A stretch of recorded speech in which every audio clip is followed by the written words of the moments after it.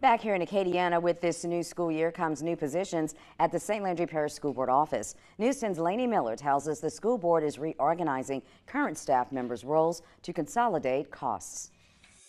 St. Landry Parish School Board Superintendent says his goal with the reorganization was to provide more hands-on interaction between the school board and schools across the parish.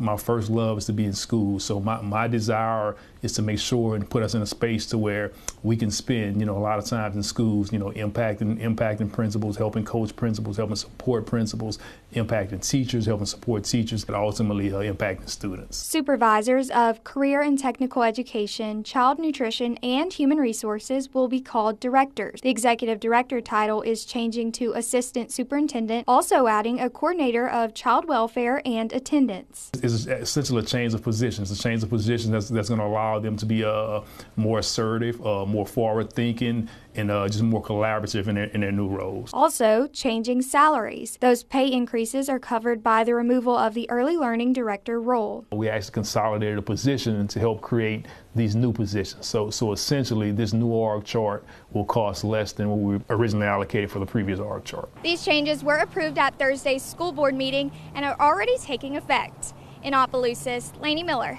KLFY News 10.